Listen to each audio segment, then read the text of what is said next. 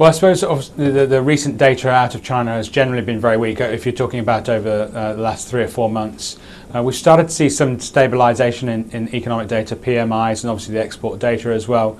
I think that the general bias is that we'll probably see gradual further easing measures coming from the authorities amidst pretty poor data, and that should be enough to stabilise the economy. So that's the big picture. China becoming less of a negative, but not a significant positive for global growth.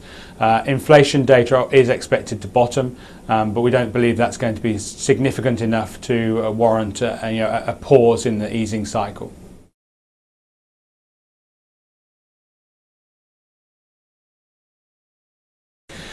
Well, I suppose if we're looking at Chinese equity markets, we've seen underperformance for an extended period, and a lot of the bad news may already be priced in. So we wouldn't be getting too bearish at this point.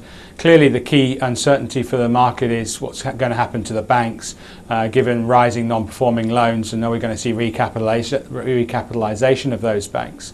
But if you're looking at dividend yields in the 5 to 6% region, then I think investors may well take the view of saying, well, at those dividend yields, I can wait a reasonable length of time before worrying about whether I'm going to see capital appreciation. So limited downside and probably a slight upside for the Chinese index overall.